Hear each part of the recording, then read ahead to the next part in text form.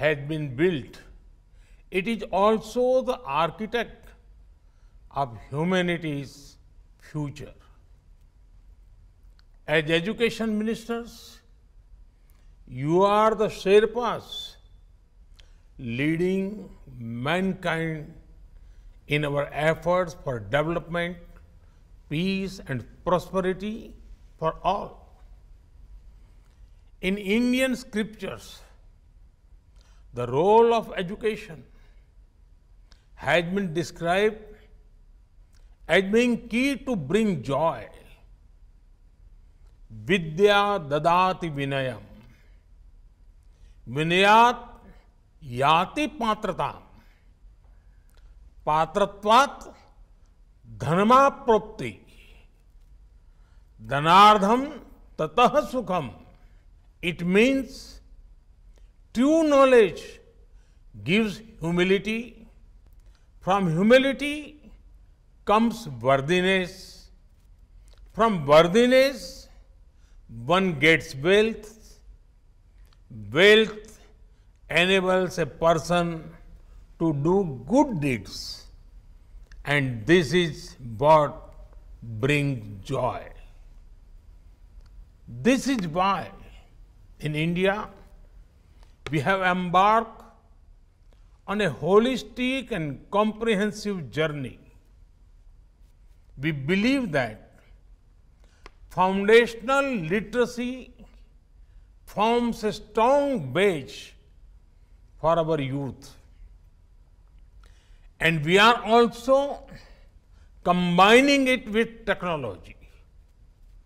For this, we have started the National Initiative for Proficiency in Reading with Understanding and Numeracy, or Nipun Bharat Initiative. I am glad that foundational literacy and numeracy has been identified as a priority by your group as well. We must resolve to work on it in a time-bound manner by 2030.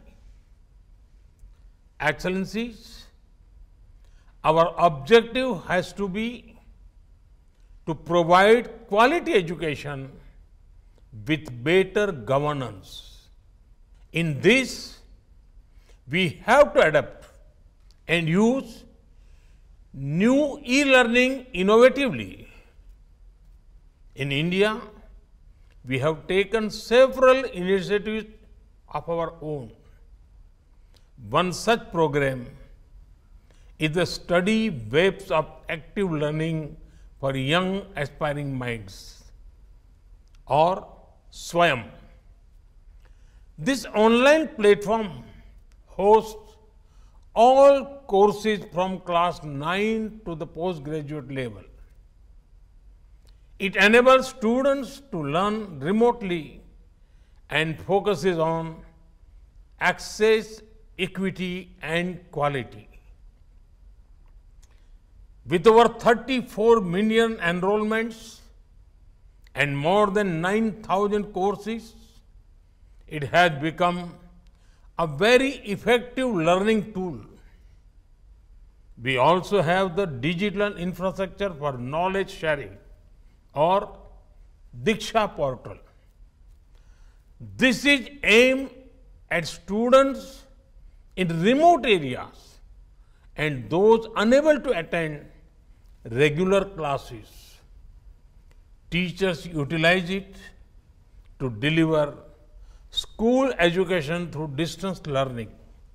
It supports learning in 29 Indian languages and 7 foreign languages.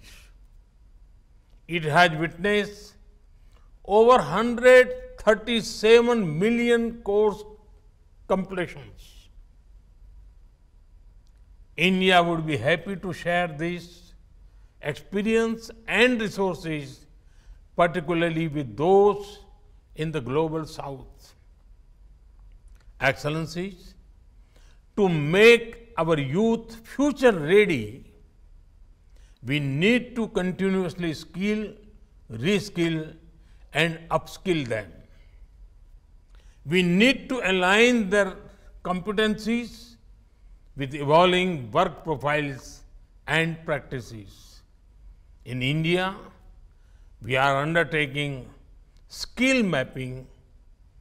Our education, skill, and labor ministries are working in tandem on this initiative. G20 countries can undertake skill mapping at the global level and find gaps that need to be plugged. Excellencies, digital technology serves as an equalizer and promotes inclusivity.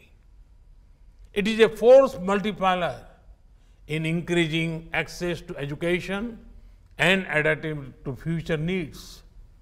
Today, artificial intelligence offers great potential in the field of learning, skilling, and education.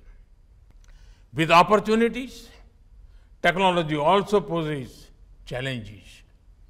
We have to strike the right balance.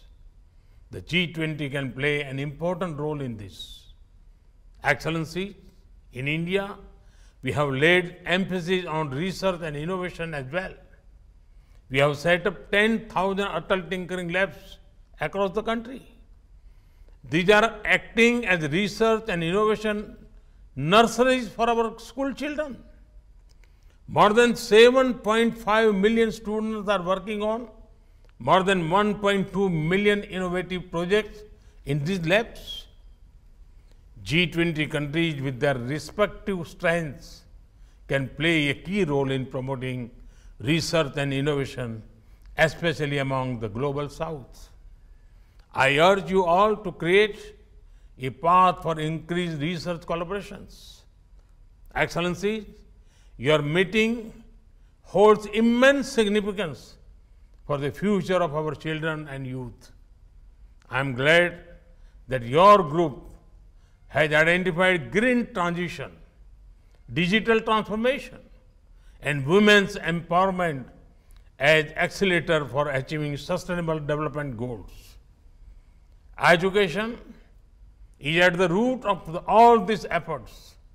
I am confident that this group will come out with an inclusive, action-oriented, and future-ready education agenda. This would benefit the whole world in the true spirit of Vasudhaiva Kutumbakam.